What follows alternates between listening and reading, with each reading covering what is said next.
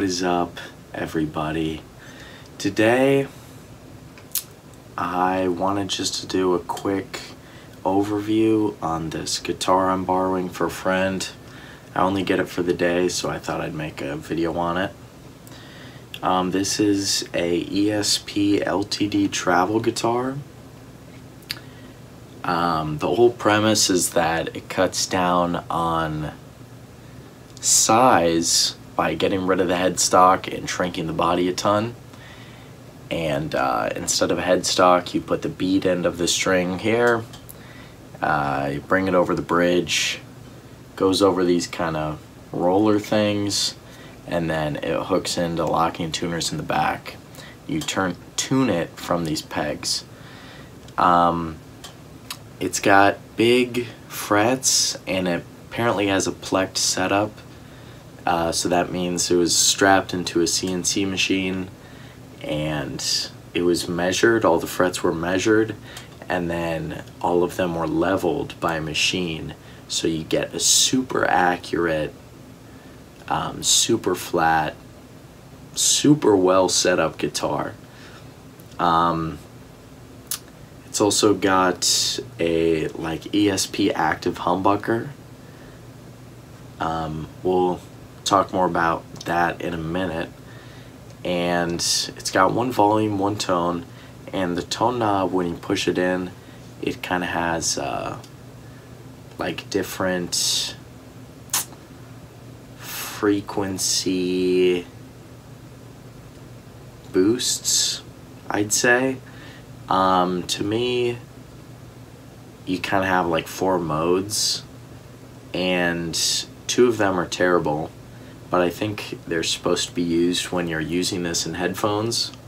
You can plug headphones into this and your phone into this, and you can jam with backing tracks when you don't have an amp. I think that's what those 2 modes are for. It's kind of like a distorted, mid-focused sort of sound.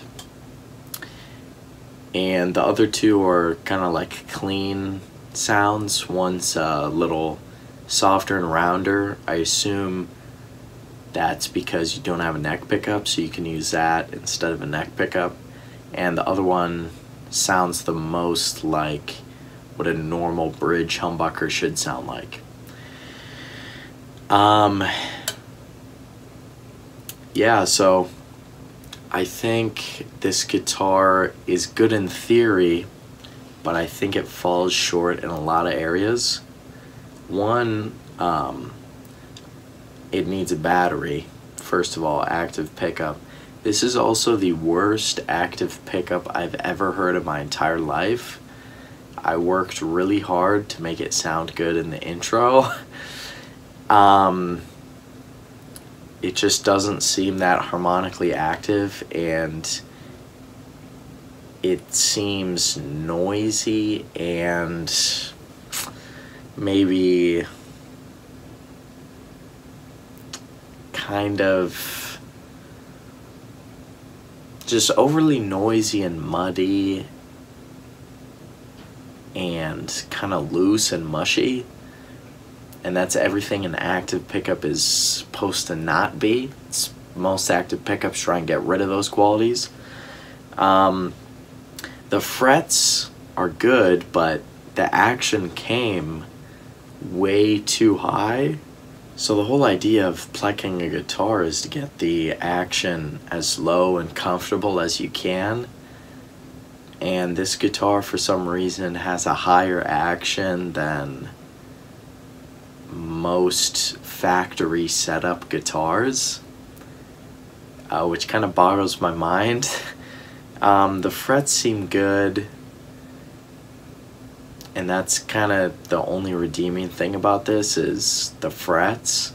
They're big and shiny, and it makes it easier to play. You know me, I hate gloss necks.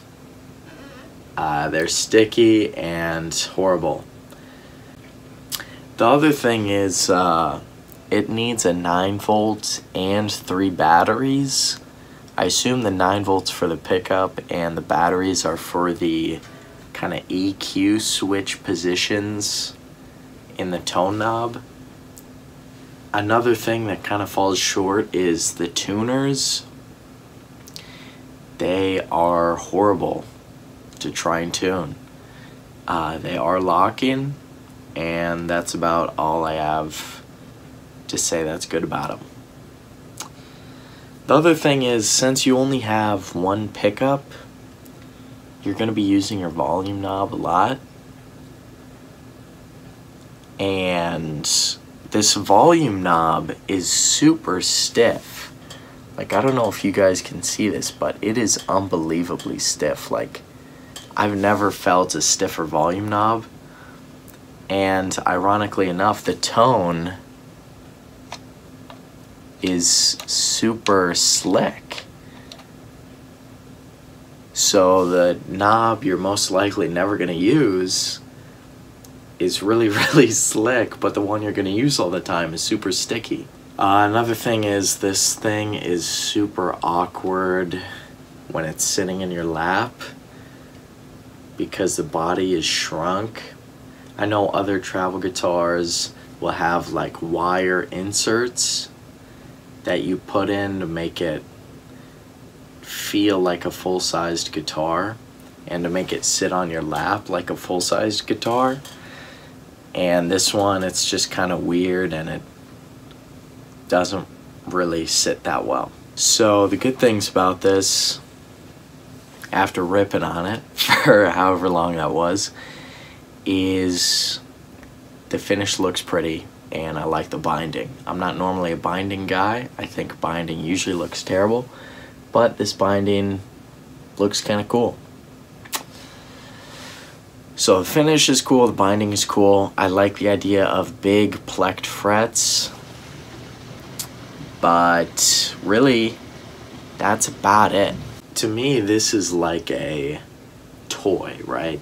If they were charging around $500, probably around like $350, $400 for this, I wouldn't be as upset.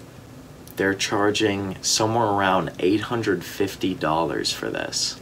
And I think at that price point, this should be a lot better than it is.